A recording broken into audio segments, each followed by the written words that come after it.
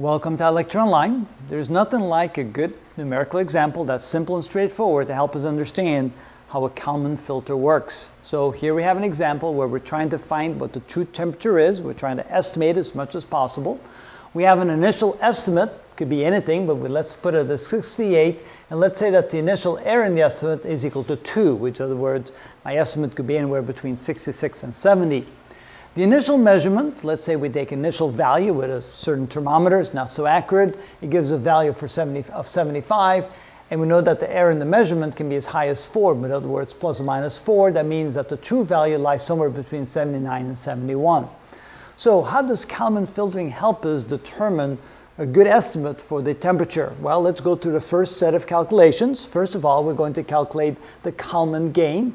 It's the ratio of the error in the estimate divided by the sum of the error in the estimate plus the error in the measurement.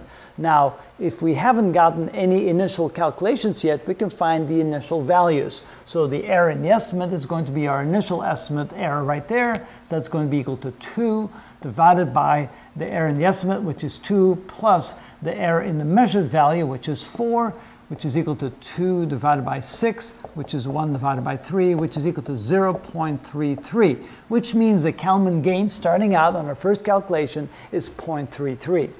The next thing we're going to do is calculate the current estimate based upon the previous estimate. Now the previous estimate is going to be the initial estimate that we have. So in this case, that is going to be equal to 68 plus the Kalman gain, which we calculated in the previous calculation, 0.33, times the difference between the measured value and the previous estimate. In this case, that's going to be our initial estimate. So the measured value was 75 minus the old estimate, or the initial estimate, of 68. So this is going to be equal to 68 plus 1/3, or 0.33, times the difference between these two, which would be 7. All right, for that we need a calculator. We usually keep about 2 decimal places. So we go 7 divided by 3. That gives us 2.33 added to 68, which gives us 70.33. So there we have our new estimate. Notice that we closed the gap between the original estimate and the actual value very quickly. We're down to less than half of what's remaining. The next thing we want to do is now recalculate or come up with a new error in the estimate. Remember that our previous error was 2. Our new error is going to be smaller. So this is going to be 1 minus the Kalman gain. So in this case, it's going to be 1 minus 0.33 multiplied times the previous estimate, which is 2.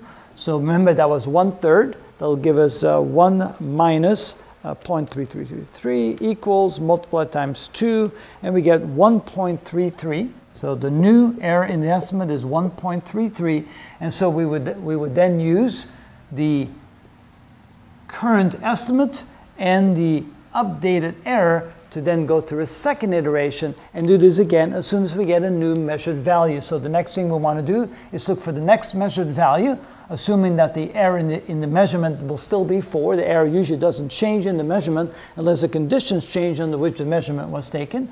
And so we would take a new measurement, we would then plug that into our Kalman gain equation, come up with a new Kalman gain, from that come up with a current estimate, an updated estimate, and from that update the error in the estimate. And we just keep doing that over and over again until we feel that the estimate gets to be very close to the true value. How do we know that the estimate gets to be very close to the true value? When the variations in the estimate become very small, we must be zeroing in on the true value, and that's how we know.